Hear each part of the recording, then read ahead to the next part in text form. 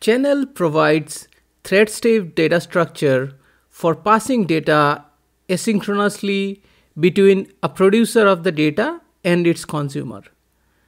Channel was introduced first with .NET Core 3.0, and since then it's been supported, and with .NET 7 it is part of the core framework itself, and we don't have to add any additional NuGet for it.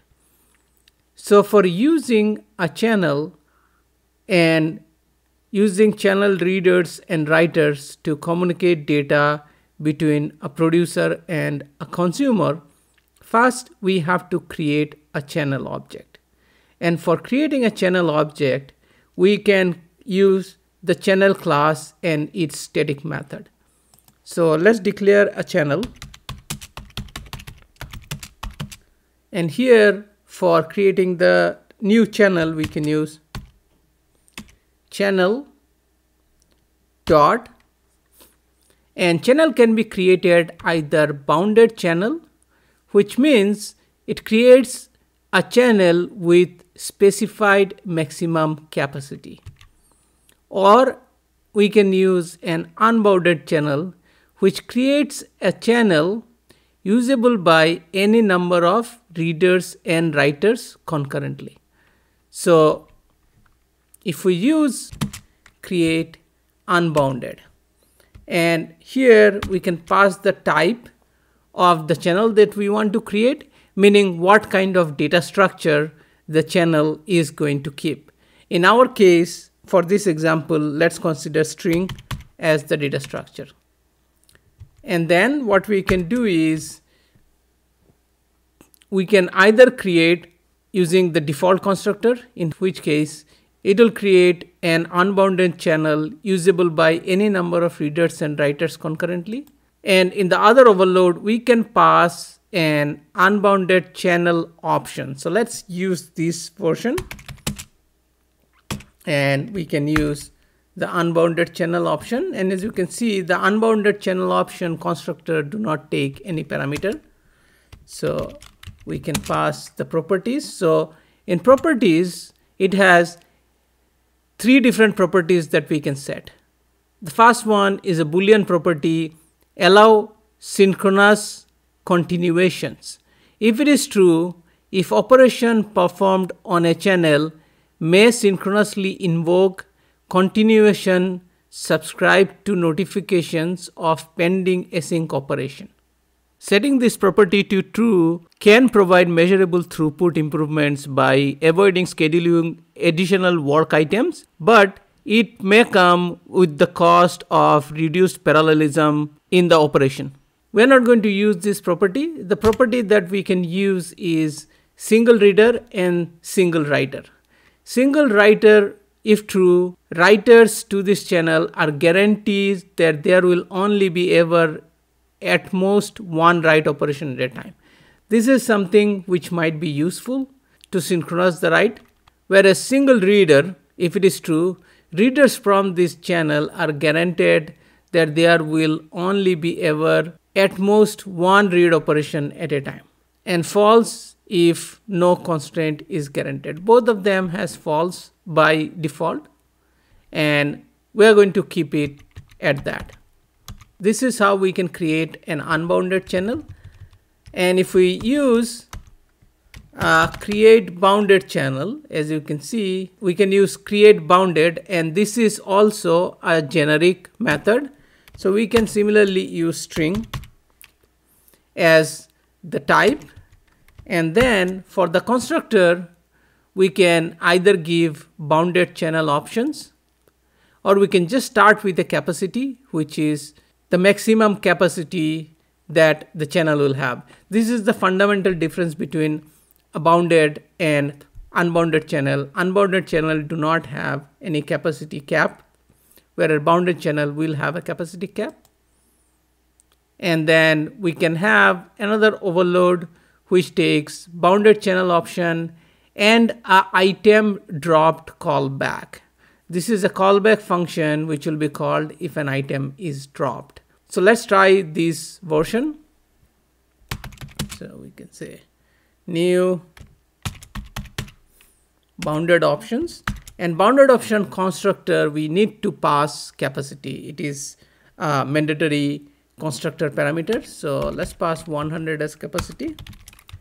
And then for the property, again, we have allow synchronous continuation. The capacity we have already set. Single reader is same as the create unbounded option, which is it will guarantee only one read operation at a time. Single writer similarly guaranteeing only one write operation at a time. And then there is something called full mode. So full mode is basically if the channel becomes full, what would be the action that it needs to perform. By default, it will have wait, which is the 0 in the enum, which is the default. Means it will wait for space to be available in order to complete the write operation. Drop write is going to just drop the item which is being written right now, which is not the best idea. Drop oldest is going to remove the oldest item from the channel. Drop newest is going to remove the newest item from the channel. Drop oldest and wait are two of the best possible solution in my opinion. So I'm going to go with drop oldest. And then for the item dropped, as I mentioned, item drop delegate, that will be called when item is being dropped from the channel. So this is going to work out in this full mode because I am saying drop oldest. So the oldest item is going to be dropped. So in this case, you can have a business logic to handle that item appropriately. So let's start with that, and we can say item, and in our case we can just use console.writeLine item, and that's about it. This is how we created a channel. Now, given that channel is something which helps talking between consumer and producer, it automatically gives a decoupling in an in-memory application. Most of the time we achieve out-of-process communication decoupling through things like stream and queues. Channel provides in-process decoupling between a consumer and producer of data. For the data producer, what we can do is we can use the writer property of the channel. So we can say writer equal to channel.writer, and this is going to give a channel writer object which we are going to use for writing. And similarly we can have a reader which is equal to channel.reader, which is going to give a consumer. Now what we can do is we can create a new task where we are going to continuously read, and then inside a for loop we can keep writing, and we can show that when we write using the producer, the consumer is going to get the data and write it out. So for that we can create a reader task, and we can say task.factory.start new, and here inside of this task what we can do is we can use a while loop because we want to continuously read. But here instead of using true, what we can do is we can check the completion status of the reader, and until it is completed it is going to keep reading. So we can say reader dot completion, and you can see it gets a task that completes when no more data will ever be available to be read from this channel, and then dot is completed what we can use. So as long as it is not completed, we want to read the data. So we can say var response is equal to, and let's make this an async because we are going to use an await here, and here we can do reader.read async. So read async is going to just return the data back. Instead of read async, there are a couple of other options. One is wait to read async. What is going to happen is we are going to wait until we have a data available. Read all async is another alternative where it is going to return all the data available currently inside of channel. We are just going to go ahead with read async. And then here we can just do console.writeLine of response. And after we do that, the next thing we can do is we can create a for loop. And inside of for loop, we can just say 10. And then here we can just say await writer dot. And again, writer also has two options. One is write async and one is wait to write async. Wait to write async again would make sense if we want to wait for the data to be available.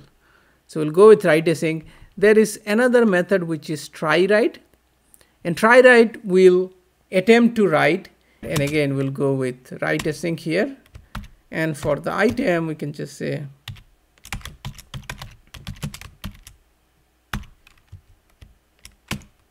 item eyes. That is our write.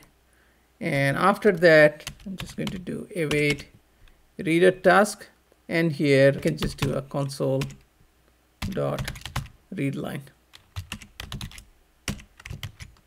So now if I run this application, and let me put a breakpoint here so that when we debug through, we can see exactly how the code is behaving, because ideally as and when we run the write, we should be seeing items getting printed in the read. So we write one, nothing here yet.